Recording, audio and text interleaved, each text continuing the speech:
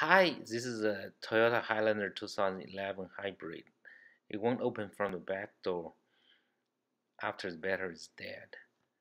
Um, However, we can get access from the inside. You can see a cover on the inside of the door that you can use a flattened screwdriver to pry it open. After this, you can see there's a pin in the middle, um, which you can put the screwdriver to its left and push to the right. Then the door will open. Good luck.